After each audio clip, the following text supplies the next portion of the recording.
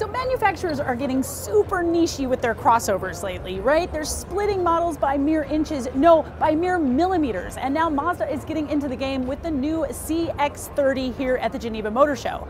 This is slated to slot in between the CX-3 and the CX-5.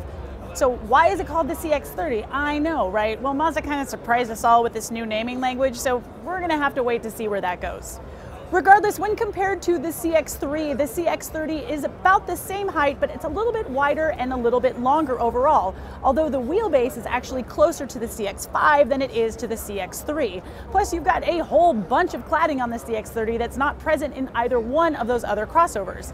We don't have any word on what engines are going to come to America, but here in Europe, they'll get a 2-liter gas engine as well as a 1.8-liter diesel engine, and those can be mated to either a 6-speed automatic or manual transmission. So yeah, a diesel and a manual? Come on, we're not getting that in America.